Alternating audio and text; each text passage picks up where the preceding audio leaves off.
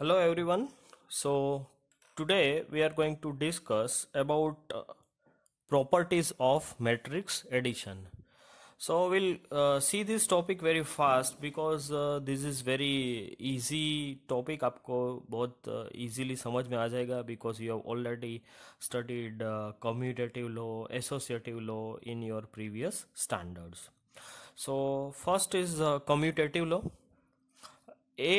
Matrix A is there, matrix B is there. So if I will change the order of addition, then also it is not going to make any difference. A और B दोनों के order में कोई फर्क नहीं पड़ेगा. Second is associative law. In bracket A plus B is there plus आप C करते हो या फिर आप पहले B और C का एडिशन करो और फिर A आप उसमें ऐड करो, then also the answer remains same. I hope you remember that के in this chapter if we are using a capital letters जैसे कि A, B या फिर capital X is there, so that represents the matrix. Okay, अगर हम small letters use कर रहे हैं that means it represents the numbers. Third is the existence of additive identity. Additive identity, so if we have matrix A और उसमें हम zero matrix अगर add कर रहे हैं, सो I will denote zero matrix with O.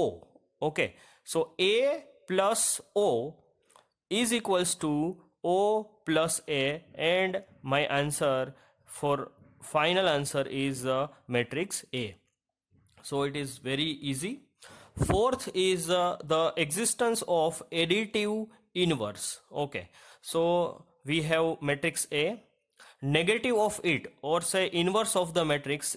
If I want to add these two, okay, then my answer is zero matrix. Okay, तो बहुत ही easy है properties, आप एक बार book में से भी देख लेना and you will get it.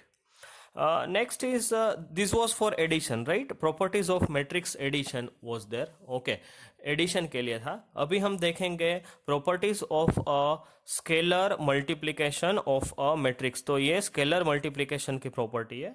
That is also very easy. So over here let us say K is a scalar quantity. Okay, matrix A is there and matrix B is there. सो के bracket A plus B है, सो हम इसको bracket के अंदर multiply कर सकते हैं. So my answer for this is scalar K multiplied with matrix A plus scalar K multiplied with matrix B. Next is if you are having to scalar quantities, okay, K B है and then L is also there, and if I will multiply it with matrix A, then I can also individually multiply them, right?